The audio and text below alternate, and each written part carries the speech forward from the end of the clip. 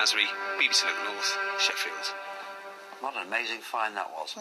Now, we're often contacted here at Look North by people with a story to tell about something amazing they've done for charity.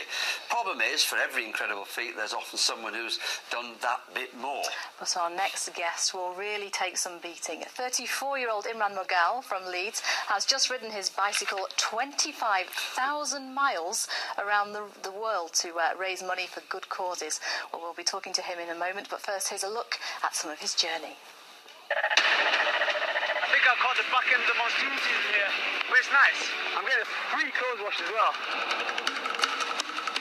This is about 10 miles in the outskirts of Kuala Lumpur, so hope I can get there one piece. Singapore is about 300 miles from here, so hopefully do it in 3 days.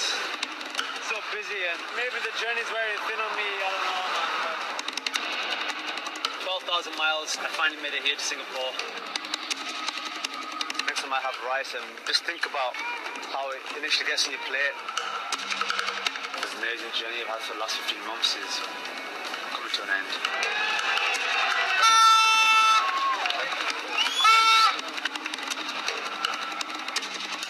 Wow, some amazing scenes there, Imran. Was it 33 countries? Just give us a flavour of some of the places you visited.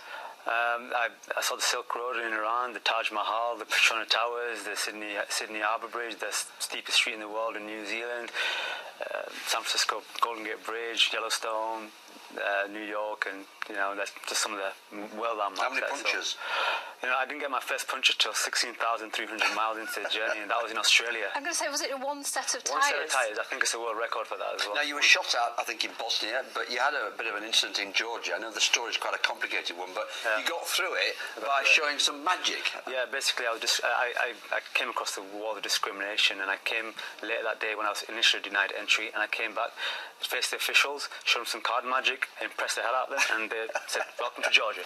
No, you're only planning to go as far as Singapore, but you kept going. What kept you going? Because, I've seen the pictures. Sometimes you were knee-deep in water, you passed through monsoons. It's quite challenging out there, wasn't it? Singapore was, although I told people I would go to Singapore, that was merely my checkpoint. I would assess how I was doing physically and mentally, and then when I got to Singapore, that's when I realised that, right, I'm going to try and go around the world. Absolutely amazing. And just remind us how much you raised and why you did it. I raised almost £4,000, and I did it for Charity Water, which provides clean drinking water to communities throughout the world, clean potable drinking water to those who don't have access to that water. So it's a really worthwhile cause, and 100% of your donations goes towards that cause as well. We got the point. Well done. Thank you so much. Okay. Thank you very much. Now, finally tonight, the lottery grant that